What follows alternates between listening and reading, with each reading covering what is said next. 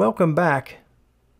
There are two methods to place a model in Connect for viewing. The recommended approach is to establish a network of QR markers across your job site. This will let you quickly scan a marker to align and position your model.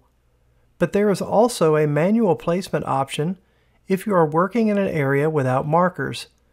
This video will cover the manual placement of the model. Marker creation and working with markers for model placement will be covered in videos 4 and 5 respectively.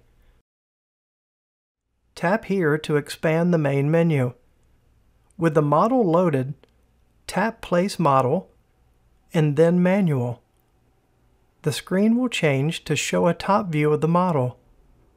In Step 1, use your fingers to adjust the position and orientation of the model to match your current location. Tap Next.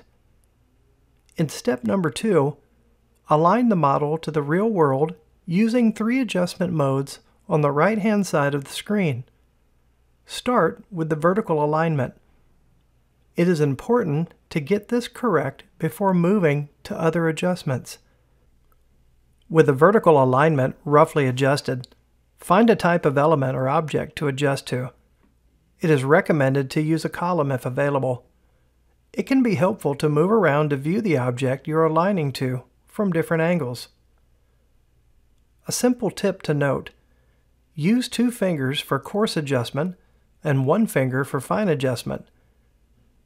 When you are complete with all the adjustments, tap Finish to set the model in place. Use the visualization tool slider bars to adjust the view to compare a model to the physical project. Slide the transparency bar from left to right to adjust the transparency of the model.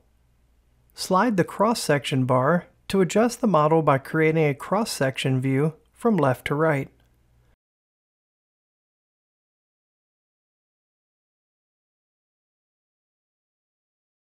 Slide and adjust the view distance to only view data near you. If the view distance slider is not available, it can be enabled in the Display Settings menu. Inspect both inside and outside of the model to verify and inspect all stages of the construction project.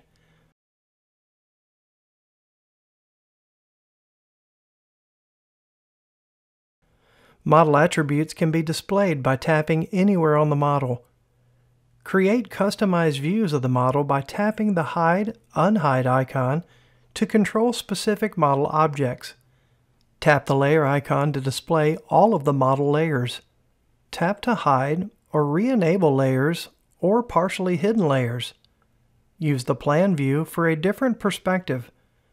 Inspect and compare the project model accurately in real time while panning around the physical project. Join me for the next video in the series that will demonstrate how to create a marker to use for model placement on the project.